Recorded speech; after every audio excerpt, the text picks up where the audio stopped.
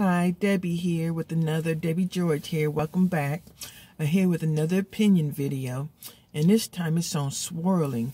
Swirling is interracial dating, specifically with black women or black men dating non-black women and men, and a lot of times particularly black women dating white men, black men dating white women. Now, I've been through the manosphere, and there's different opinions on this. Now, my opinion is that it's perfectly fine. Long as it's looking at the person, a heart-to-heart, soul-to-soul connection, then it's perfectly fine. As long as you're looking at the person, and you have the same standards across the board, no matter what race. Now, where the black manosphere doesn't approve of this, David Carroll, McQueasy 100 brother, Logic, Common Sense, is when black women have such low standards. They have high standards when they're dating black men, but just low standards when they're dating men outside the race, especially white men. And a lot of times they're taking men who are homeless, who have prison records, who are just out of prison, who have drug addiction, and they're just crazy, asphyxiated and obsessive over a man's skin color, and they just want to have a child with him, want to have a mixed child, and that's dysfunction. No, that's wrong. The same standards they have for black men, they have for white men or any other men of any other race. And Brian Solange, I look at my notes. Brian Solange, he's against race mixing altogether. But then I need to ask him, if a person can't find a good mate, especially when they get married, have children, have a lifelong mate in their own race, then, then I think it's okay to look outside the race. They don't want to be alone. They want to have a companion, a lifelong companion. And they want to find the right person. A lot of times it's not the person in their own race, no matter what color. Now Tito, he sees that it's different between black men and women dating outside the race, because black men don't call it swirling. Like GW3 Extreme, he doesn't call it swirling, and Tito doesn't call it swirling, because they're looking at the woman, the person, and they don't use that title. I don't use that either. But they both note that when it's a black woman, she just focuses on swirling, obsessed with it. They have communities and groups just obsessed with dating outside their race, especially with a right person, and they focus too much on race. They just focus too much on instead of looking at the heart of a person.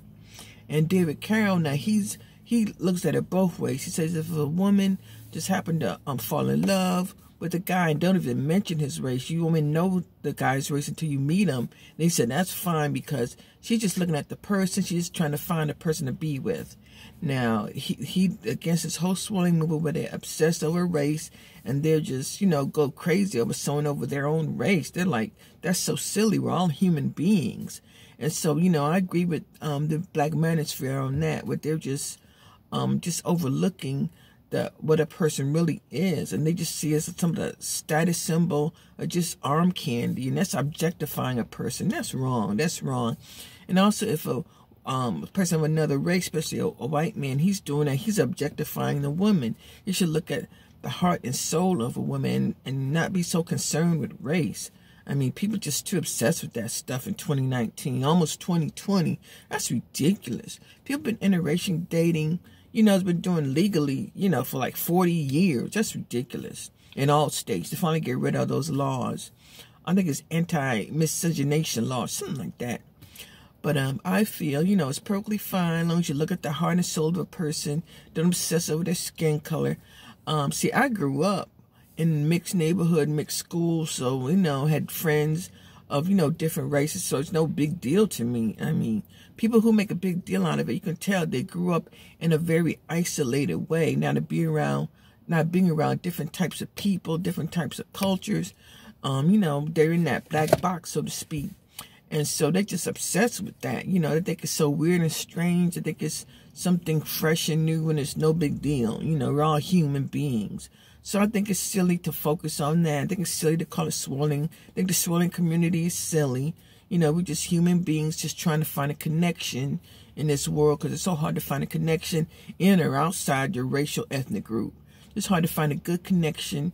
People, have good conversation, have same goals and desires and dreams, and on that same life path. So that's my opinions on swirling and so-called swirling. And I'm against it. I'm just for people just looking inside of a person, the heart of a person, and the character of a person. Really focus on that. Don't focus on anyone's race. So I'm here. I just got out of the Y, did a nice aqua workout, 30-minute aqua workout, and 25-minute on cardio. So that's my spin on this whole thing. You know, it's been a big deal, you know, in the black sector of YouTube, even in white sector YouTube. Because there's one guy, I can't remember his name, but he was a white guy, and he said he went on a date with a black woman, and she was just fawning over him and just praising him. He says, you don't deserve all that. He's just a regular dude.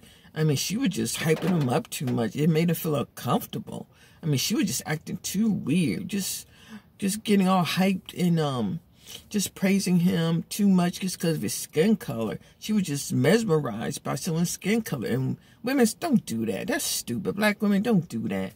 You make yourself look stupid. Don't be, just because if you date someone in another race, don't be so blown over by their skin color, or they're in another ethnic group or another culture. You know, just, you know, learn from their culture. They can learn from yours and just have real good conversation and keep race out of it. Good grief.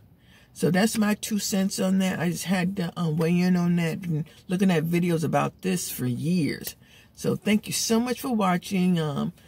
Subscribe, like this video, hit the notification bell, all that good stuff. And thank you so much for watching, and I'll see you next time.